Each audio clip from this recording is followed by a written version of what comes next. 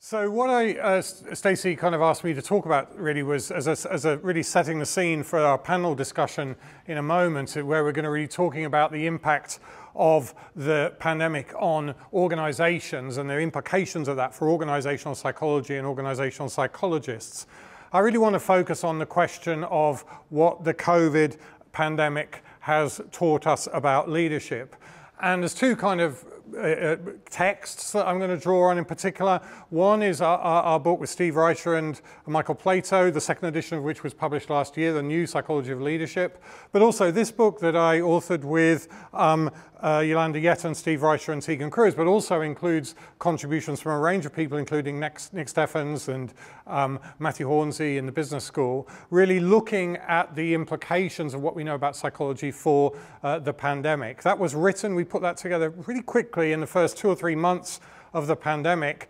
I think it's actually weathered pretty well. I think, again, I should say too, it's free to download on Kindle. So if you want to kind of dip into it and get a sense of what that says, I think actually most of the stuff that we say there has come to pass, has been borne out by events.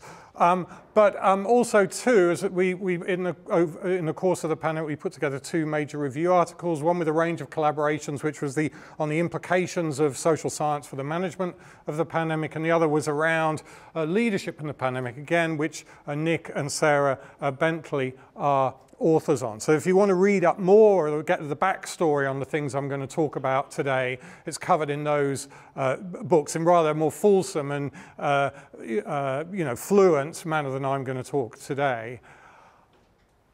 I think from the start of the pandemic, a point of focus was the idea that this was a thing which was going to affect us at a collective level, not just at an individual level. And in many ways, I would argue that psychologically speaking, as it's progressed, it's clear that the big stories around the pandemic, the things that we've been talking about and focusing on, are things that have affected us as group members. They've affected group life, our capacity to connect with others in meaningful ways and to live out our social identity, that sense of us. The things that, again, an internalized sense of the group, so that the self isn't just me and I, it's we and us. And that we know from a really large body of literature is a basis for a sense of solidarity. And if social identity gets eroded, then you have a lack of solidarity. Similarly, it's a basis for a sense of trust, or a lack of it, compliance, going along with instructions, following instructions, and followership more generally. That sense of connectedness and common purpose and striving towards difficult shared goals, or again, a lack of it. And more particularly, and the thing that I'm going to focus on today, leadership, again, as something that derives from social identity. But at the same time, too, there's a two-way relationship between these things. So solidarity helps to build social identity, trust as we build, then if you like, that common resource, this psychological resource of social identity gets kind of restocked. And early on in the pandemic, Andrew Cuomo, the mayor of New York, who's subsequently fallen from grace, said, it's not about me, it's about we. Get your head around the we concept. And again, I think as a framework for understanding where you're going to get the best results in the pandemic and where the best things have happened, it's where people have been able to do that. And where things have tended to fall apart, it's where they haven't, if you like. But I want to focus again in the few minutes I have here on the topic of leadership. And I guess for us, leadership researchers, of whom there's many in the School of Psychology, notably Nick, I think the pandemic has exposed limitations in the way that people traditionally think about leadership. As you all know, because I know a lot of you have done organizational psychology, you've done my course, so a lot of this material is kind of familiar to you. The old psychology of leadership was very much focused on the characteristics of individual leaders and suggested that leadership was a thing that's apparent to everybody, and it's this abstract, rarefied construct that some people have and some people haven't got. What the pandemic, I think, has shown is that leadership is grounded in the exigencies, the toings and froings, the ups and downs of group life. Traditionally, the psychology of leadership suggests that leadership is fixed and static, but what we see is that it's dynamic. So throughout the pandemic, different leaders have had moments in the sun and moments in the ditch, as it were, and people's popularity, pretty much of all leaders, has ebbed and flowed as a function of the coming and goings, the ups and downs, if you like, of group life. And those two things, group life and leadership, have very much tracked each other through the pandemic. But most fundamentally, the traditional psychology of leadership focuses on the I of the leader, the personal identity of the leader. But actually what we've seen over the course of the pandemic is that leadership is very much about we-ness. It's about marshalling collectives, building collectives, embedding them, allowing people to do things together to move the group forward and deal with the range of challenges that it presents. And again, I think probably if you like, the trajectory of Donald Trump over the course of the pandemic bears that out. He went into the pandemic very much with the, I'm bigger than this thing kind of mentality. And I think it was not only problematic for his leadership, it was hugely problematic for the United States. I think the same is true of a range of leaders like Boris Johnson as well, who clung to a kind of, I think, a mistaken kind of Churchillian vision of what leadership is meant to be about. It's about the great I. Well, no, if you can't make that relatable to people as members of groups and take the group forward, you're going to have a problem. So this quote from Adair that you've all heard me say lots of times before, the least important word in the leader's vocabulary is I, and the most important word is we. Again, I think something that's been borne out in the last couple of years. If you say as an alternative to that, what has the pandemic shown? I think it's shown that social identity is absolutely critical for leadership. So effective leaders embody a social identity that they share with other group members, and they exert influence on that basis. In that context, the most important job of leadership is social identity management that centers on a leader's ability to create, represent, promote, and embed a shared sense of us. So that has been the critical resource, the community sense of connection to, if you like, and from which we've got resilience and strength to address the range of challenges that we face. And without social identity, without that usness, leadership and just about everything else falls apart, as again we've seen in the US. I think from a very sort of straightforward theoretical perspective, then, responses to COVID underline the importance of 4 key elements of social identity management that we talk about in the new psychology of leadership and that are bound up in the tool that Nick developed, the Identity Leadership Inventory, which kind of looks at leadership at large. The idea that leaders need to be identity prototypes who are one of us. Again, a leader that is relatable as someone who's on our side and on our team in this context. A leader who's kind of doing it for us, advancing our collective interests and who we can rally behind. Similarly, leaders are also creating that sense of us, making everybody believe that we're in this together. And to the extent that that's not believable, that's kind of problematic. And then embedding that in practice so that you have strategies, policies, activities, if you like, that make that kind of real. And I think, you see that in Australia, I guess, particularly in things like the lockdowns and like the control of borders and so on, which are very much centered around group memberships, and they're about protecting us, our state, okay? So there's a big issue here about who is this us? Is it Queensland or is it Australia or whatever? And I think that's been an ongoing theme that we can kind of return to later. But that's the kind of abstract theory. I guess a question that we have turned our heads to is, well, can we translate that into practical advice for policymakers, not just in the sort of political domain, but also in the organizational domain. And as I said, that was for that reason that we wrote these 2 big review articles, which I think provide a framework or a reframing of these ideas in ways that, if you like, point to very specific things that leaders kind of need to do to get the outcomes that they need, to mobilize group members to do the things that are necessary to protect and advance the interests of the group. So we argue, as always, that leadership is always bound up with processes of followership, centering on shared social identity. So on the one hand, leaders, effective leaders, engage in identity leadership, where they reflect on the nature of shared identity, they represent us and our goals, they realize shared identity in plans and policy,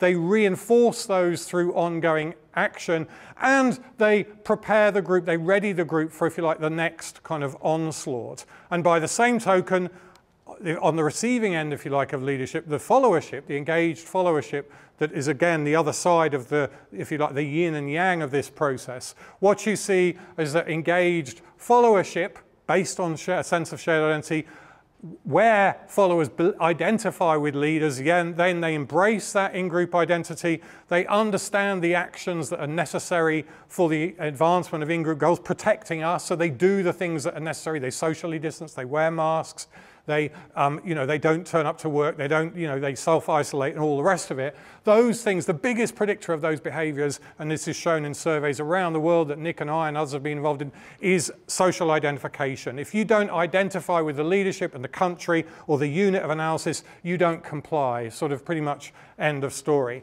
And then you work towards leaders by doing what is necessary to, if you like, to fill in the blanks here, to ensure that you get the right results. And again, and I'm sure you've heard me and my colleagues talk on the radio lots of times, but again, there's lots of negative news stories in the context of COVID. There's one really big positive story, which is actually the extent to which people have willingly complied and done what is necessary to advance the group, to look after each other. That's what's driven most people's behavior, and that's the big story. It's very boring because it's there every day and it doesn't sell newspapers, but the reality is levels of compliance are through the roof in the scheme of things. And the lunatics who aren't, if you like, who don't want to vaccinate or don't want to socially distance and think it's all a scam and it's part of some 5G conspiracy thing, they just don't identify. And I don't actually, I mean, the problem there isn't those beliefs, it's actually the fact that they live in a society which it's hard for them to identify with. So there's issues there. I don't want to pathologize that. I just want to say the big predictor there is lack of identification. And that was a problem, if you like, prior to the pandemic. So translating those things into kind of 5 lessons. The first lesson, this reflect point, is that leaders need to reflect on the nature of shared identity. They secure followership by building and drawing on a sense of shared social identity. So again, you think of people like Bonnie Henry, the Chief Medical Officer in Ontario, who has been tremendously successful against someone like Trump, who argued, no, this is really about me and I have total authority over the virus and you just need to do what I say and everything will be right. It was never going to work, and it didn't.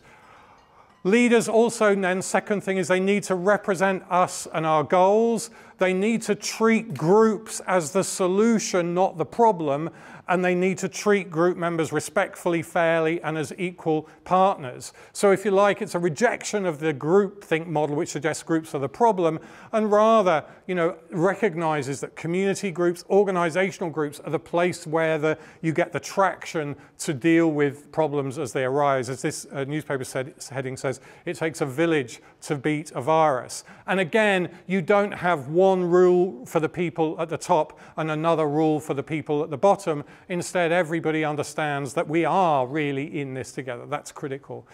You realize shared identity in plans and policies. So leaders are more effective if they look to explain and persuade rather than coerce and punish, and if they advance a broad and inclusive in-group. So again, what you see is that where people's first instinct has been to stamp down on people and to you know, as it were, bring in the police to kind of manage things, or to take a very kind of aggressive authoritarian kind of take on problems as they arise, that's generally not led to the best outcomes. It's actually getting people to buy into the collective vision and to be persuaded of the value of doing things is what's ultimately won the day. You then need to reinforce shared identity through ongoing action. Leaders are more effective if they focus on achieving and locking in outcomes that are valued by the group they lead. So again, a big predictor of leaders' success has been their strategy in keeping infection rates low. That's, you know, that as a priority is what really probably matters most to people up till this point. And if you can deliver on those outcomes, broadly speaking, your stocks as a leader will be high. But if you don't, you're going to have a problem. This is pretty early on, those figures there. And of course, it's that, if you like, that's driven, you know, the very rigorous control, not just of the borders of states, but Australia's borders, as a means of signaling that, if you like, concern for the group. And notwithstanding your views about the efficacy of that strategy or appropriateness of it, nevertheless, it's been very effective in securing support for leaders and their leadership generally. And the final point, though, is, and this is a point, really it's the first point, is that, of course, what it's going to help you deal with a crisis, whether it's an organizational crisis or a biological crisis in the form of the pandemic, is if your group is kind of ready for action and is in a state of preparedness. So really good leadership was about locking in social identity before the pandemic. So one of the big problems the US had was that going into the pandemic, it was characterized by high levels of social division. In Britain too, it didn't help that they just come out through the most divisive referendum in their history that did not put them in a position to have this collective resource they could draw upon. So leaders will be more effective if they've done the groundwork to prepare groups materially and psychologically for a crisis. So again, now, to the extent that, you know, countries like Denmark have done a good job doing that, then they're in a good place. But if you're told we don't really need to worry about vaccination because everything will be fine, it's not a race, that creates kind of problems. So just to wrap it up, to understand the psychology of leadership, and especially in a pandemic, we need to move beyond the individualistic models that have dominated understanding today. I think the pandemic has brought home the importance of leadership that's centered on we, not me. And indeed, there's really nice data emerging in the field that the most effective leaders actually have been women, and for whatever reason seem to resonate more to this idea that leadership is about us than it's about me. It's a very, if you like, the I model is a very masculine kind of model. More practically, we need to recognize that social identity is a key resource for organizations and societies that supports leadership and group functioning.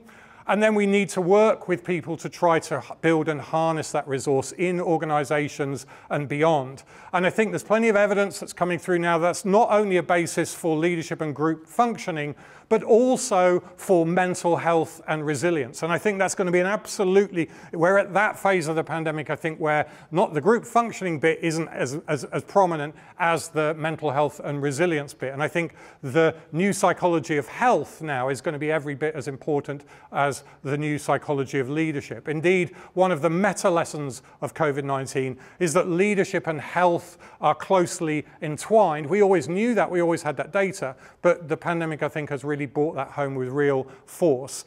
That then requires us to fundamentally rethink and redesign leadership development. That's something that we have been doing at UQ in the Psych department through the development of our leadership program 5R. In the course of the pandemic, we've rolled that out to a range of organizations, but most notably the House of Commons in the UK and Fletcher Building with the help of Madison Linfield, one of the MOP alumni, very successfully. I think what we've got to do is we've got to translate these ideas into the organizational space and the broader social and political space very fast. Because, and we're going to talk about this more in a minute, I think there's evidence there is a tidal wave of things coming our way to do with a lack or a loss of identification in the workplace that is not only potentially a basis for dysfunction, critically it's a basis for disengagement. So leadership that is centered on the cultivation of social identity identity is absolutely critical. Encouragingly, through this research and other stuff that we're doing in this space, we know that if you work as in your leadership development and your leadership programs to cultivate social identity, you can build team, or shore up team identity and identification, you can get goal clarity, goal pursuit, and group-related performance, and you can also lock in health and well-being benefits. But critically, and again, I think, you know, people talk about the pandemic as the Great Reset. I think the time has absolutely come for us to abandon those old traditional ways of thinking about leadership, the ways of doing it, the ways of developing it. And more generally, we need to new models which allow us to comprehensively reimagine and refashion, I think, the psychological contract between employees and their employers, between team members and their leaders from the ground up. And unless you do that, unless your organizations are interested in doing that, I think you've got a very bleak time ahead. Thank you.